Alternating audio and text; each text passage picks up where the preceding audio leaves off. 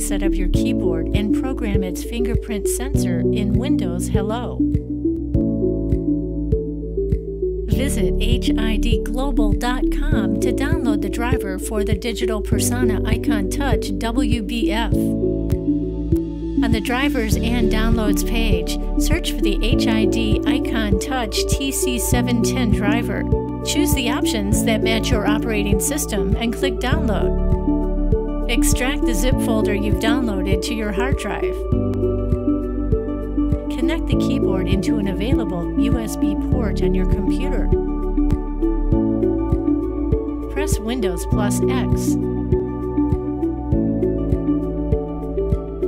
You'll find the fingerprint sensor recognized under biometric devices. Now you're ready to program the biometric fingerprint reader. Press Windows plus I to access the Windows Settings menu. Click Accounts in the Settings menu. Choose Sign-in options, then Windows Hello Fingerprints. Click Setup. Click Get Started in the pop-up. Enter your Windows PIN.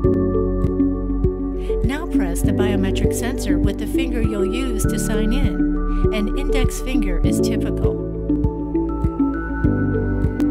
Follow the Windows Hello on-screen instructions. You'll be directed to press the sensor several times using your sign-in finger. This process allows the sensor to build your fingerprint profile, stored on your local device. You're all done. You can add another fingerprint here or in sign-in options. When you next log into Windows 10, your biometric sign-in option will appear for use with your KSI keyboard.